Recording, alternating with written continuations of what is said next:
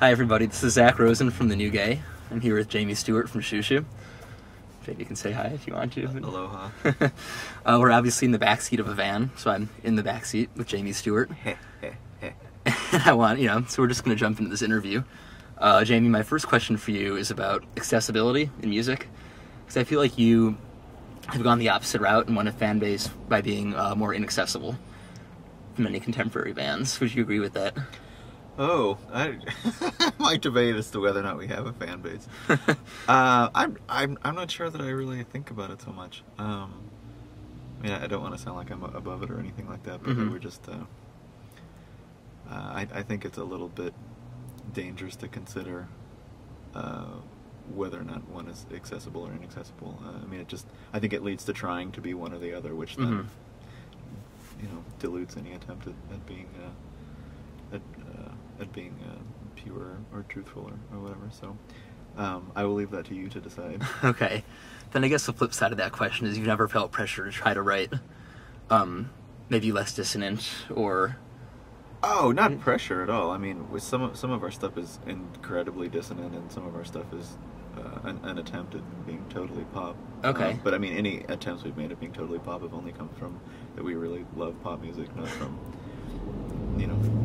not from feeling as if we better do it or we're doomed or something like that. Okay. And for those that might not have heard Jamie's new album, which is called Dear God, I Hate Myself, there's a whole song built around a hook, a really catchy hook of Dear God, I Hate Myself.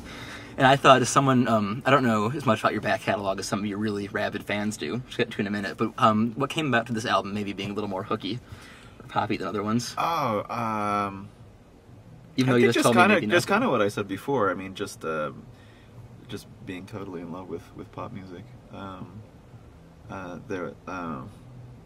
really love the most recent Morrissey record, which was just basically like up-tempo pop jam after up-tempo pop jam. And so I wanted to try to not have something that sounded like it, but it was paced like it. We had never, a lot of our records are maybe kind of half pop songs and half like experimental pieces. Right. And we had never done one that was essentially just all pop songs. And just because I loved how that record made me feel so much, I think we tried to just emulate how that one was set up. Okay. And then speaking of Morrissey, your song, This Too Must Pass Away. This Too Must Pass Away. Yeah, mention Stephen. Right. Is that Stephen Morrissey? It is. Of course. Of course. Right. What's your relationship? I feel like whenever I interview kind of queer women songwriters, I feel obligated to ask them about Anita Franco, because I feel like everyone just emerges from that legacy, whether they want to or not. So what's better or worse? Right, yeah. And secretly worse. Right, something they have to deal with, though. What is your, do you feel like you, as a queer guy that makes kind of more miserable music, what is your relationship to Morrissey? Well, I'll illustrate that by doing this. This is my relationship to Morrissey. Big glasses? No! Think about it. No, I mean, The Smiths and Morrissey are my favorite musician, my favorite band, so... Okay. Leading to this iconic fashion statement, lack of fashion statement. Right. Plaid flannel also. This is just cheap. It was cold, I got it at truck stop. This is totally utilitarian. Okay.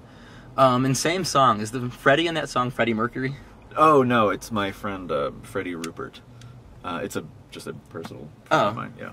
Well, I apologize for that. Oh no, I'm a gigantic Freddie Mercury fan as well. Okay. We covered on our last record we covered Under Pressure, and I got to sing the Freddie Mercury part. Nice. And actually, on the very first Xiu Xiu T-shirt of all time, there was a picture of Freddie Mercury on it. Okay. Yeah.